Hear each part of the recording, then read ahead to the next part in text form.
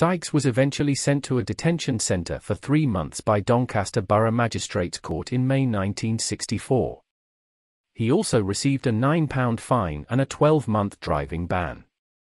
The licence disqualification meant little to Sykes, a man who'd never had a driving licence in his life, yet always seemed to have vehicles at his disposal.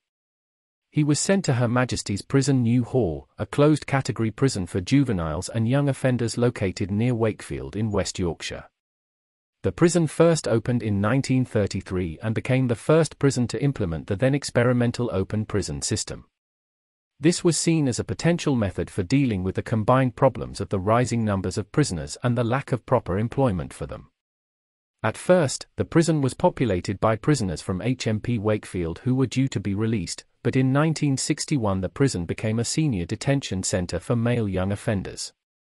It seemed Sykes' time at the detention centre did more harm than good, and by his own admission he came out with a chip on his shoulder the size of a loaf of bread. Sykes said of his experience there, "You can imagine what it was like at that age. I had been fighting men for years.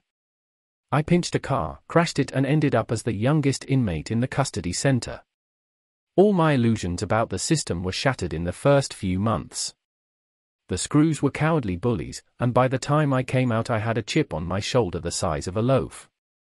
Within 2 years his criminal record had grown to 22 offences and inevitably a real custodial sentence was imposed. Follow our channel to find out more about Paul Sykes.